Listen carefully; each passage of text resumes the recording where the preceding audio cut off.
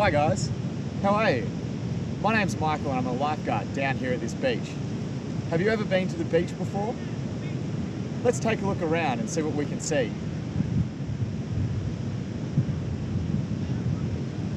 Can you see the Surf Lifesaving Club over on this side? What about the red and yellow flags down on the water's edge, just over here? What about the trailer where the lifeguards sit? It's just over this way. Is there anything else that you can see? What about safety signs? Let's go have a closer look and see what one looks like.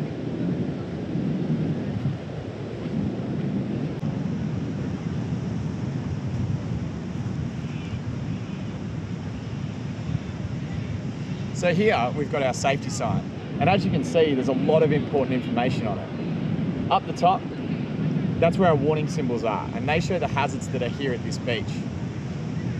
Here you can see that there's strong currents, submerged rocks, and slippery rocks. Down in the blue, you can see the important information about when the red and yellow flags will be displayed, and lifesavers or lifeguards like myself will be on patrol.